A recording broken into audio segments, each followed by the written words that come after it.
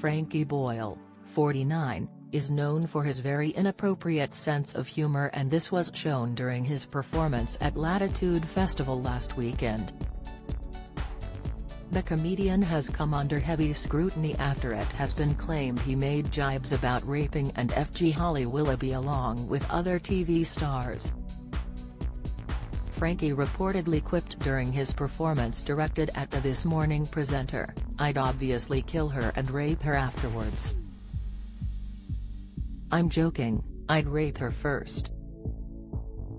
Since, it has been claimed he still supports the offensive joke after he was questioned about it at a Waterstones launch event for his latest book. He said, "Can I just say, my routine about raping and FG Holly Willoughby was part of a very long routine about whether or not it's okay to do a joke about that, and I look at it from both sides, there are pluses and minuses."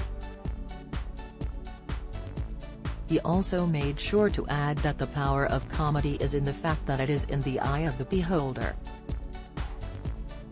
Because of this, he added that believes himself to be a mainstream comic, according to Mail Plus.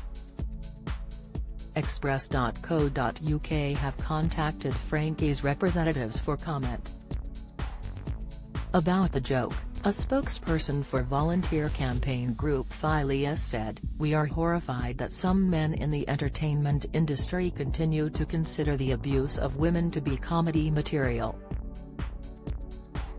There is nothing funny about male violence, and seeking cheap applause at the expense of traumatizing women speaks of low-quality material."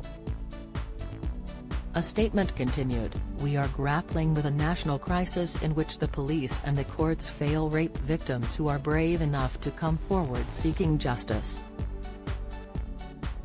Women and girls around the country are not laughing. Instead, women are angry and scared for their safety." This comes after the comedian recently admitted he has to stop himself from writing what he wants on Twitter due to fears of being cancelled.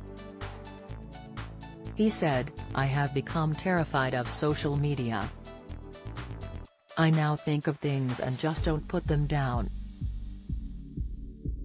Sean Connery died, and it was quite early in the morning when the news came in, so I was one of the first people to see the news.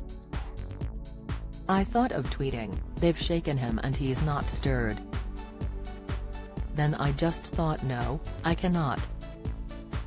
Frankie made a name for himself in 2005 on BBC's Mock of the Week.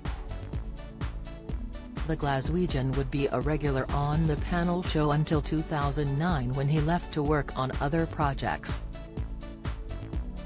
Since leaving, he has criticized the producers of the show for their avoidance of controversial topics. One of his worst jokes includes his jibe directed towards Harvey Price, which led to Peter Andre getting his lawyers to write to Ofcom with a complaint.